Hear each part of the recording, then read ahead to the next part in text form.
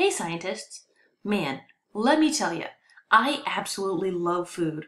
My whole day revolves around food. I wake up and eat breakfast, then I think about what I'm going to eat for lunch, I eat some lunch, and then I start thinking about snacks, dinner, and dessert. I like shopping for food, I like cooking food, and I like eating food. And I bet there are a lot of you out there who are exactly the same. But why? Why do people love food? Well, let's talk about producers and consumers and find out.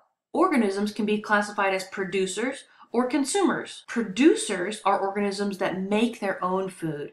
Most producers use energy from the sun to make their own food, like plants. Plants are producers that use photosynthesis. Photosynthesis is a process in plants and some bacteria where carbon dioxide, sunlight, and water are used to create sugar. Plants have a special organelle located in the cells of the plant leaves called chloroplasts. This is where photosynthesis happens and where the CO2, water, and sunlight are turned into sugar. Now the plant can use the sugar as its food source. Producers are producing their own food.